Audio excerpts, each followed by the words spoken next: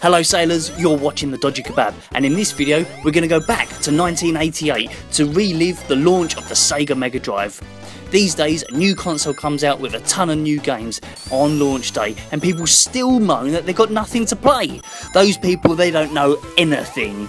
So you're living in Tokyo, it's 1988, you've seen the adverts on TV, and by some fluke this bald-headed madman has convinced you to shell out 21,000 yen on an upcoming Sega Mega Drive.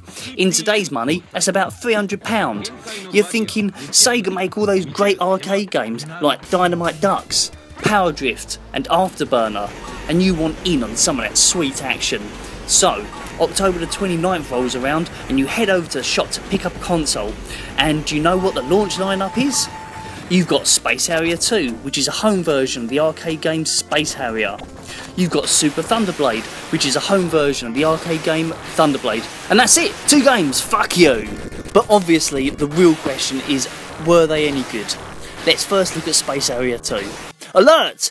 Fantasyland falls into crisis now! Oh shit, well we better do something about it then. Oh no, hang on, don't worry, because I've just remembered that Space Harrier is set in the Fantasy Zone. Welcome to the Fantasy Zone. Get ready! Not Fantasyland, so fuck this. No? Alright then.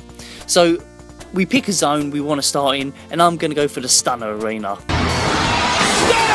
Stunner on Henry! So here we are, shooting shit out the sky. It controls quite smoothly, and although not as smooth as the arcade, it still feels like Space Harrier. A special mention has to go to the digitised voice, lifted straight from the arcade version, which sounds really good just like it did in the arcade. Get ready! Get ready! Really the only problem I have with this version is that your character has the tendency to obscure your view of what you're aiming at and what's heading your way to slap your ass. This is a real pain on level 3 when the game goes full psychedelic on you and it's easy to lose concentration. Either way, it was a decent game at the time, but it's aged pretty badly. I'm not going to explain the game in detail because it's a bit fucking obvious what it's about even if you've never seen it before. Shoot all the bad guys while avoiding the obstacles, job done.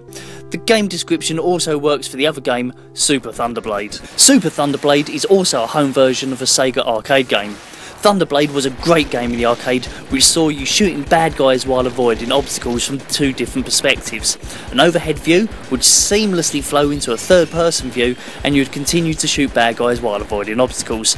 The Mega Drive version, however, stays in third-person view pretty much the whole time and only ever flicks to overhead view when there's a stage boss.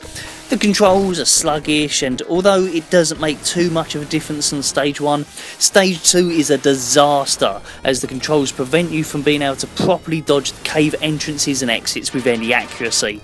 All in all, this is a pretty wank version when you consider that this is it for the Mega Drive launch. 1 half decent game and 1 utter shitter.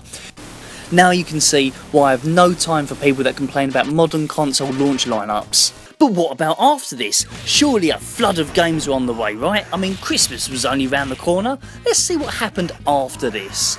So, a month after the Sega Mega Drive launch, you've guessed it, it's another arcade port. This time it's Altered Beast. The arcade game was great fun, with all the beasts transforming and all that malarkey. The Mega Drive version was a quite good port. The graphics took a minor hit, as did the sound. Everything was included, even the chicken leg mobs, which would later find themselves alongside Tyrus Flare in yet another arcade game, Golden Axe. This was a great version of Altered Beast, and it's a lot of fun. The only part I didn't like is the second level boss, which should be easy if you collect all the dragon power-ups, but because of the smaller screen area, ends up being shit, as eyes always seem to kill me. Coupled with not being able to have any continues in this version, it makes it hard as nails to beat. What happened after this? Well, yet another month until another game came out. So yes, on December the 24th, Christmas Eve, this game came out. It's called, yeah, I might need a hand with this one. Which translated is Osomatsu-kun's Crazy Theatre. Osomatsu-kun is a well-known anime and manga series in Japan. Right now, you're looking at the 1960s anime from Japanese TV. This got a remake 20 years later in the 1980s, which kept the series in the public eye. A video game on it was a safe bet. There was also an Osamatsu-kun game for the Nintendo Famicom, but that one was bollocks. Anyway, this game is just fucking mental. Look at these mobs. What? What? What the actual fuck? Moving on, so this is a standard platform game with some nice graphics and very Japanese music. It's actually quite fun to play, but is let down by the poor AI programming and mob placement.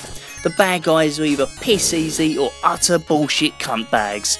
Look at this cloud level. How the fuck am I meant to dodge this brick? How? Fuck you! Remember, by this time, the Mega Drive had been out in Japan for 2 months, and there were only 4 games on the machine. So next time a console launches and some knobhead starts bitching about how there's nothing to play, tell them to shut their fucking mouths because they don't know what they're talking about. Anyway, that's all. Bye. Hello sailors, thanks for watching the video. If you want to support me on Patreon and help support making further new videos like this, then click on the link down there below, or you can even click on the social media links on Facebook, on Twitter, and see behind the scenes footage and keep up with me what's going on day to day. Anyway, speak to you later. Bye.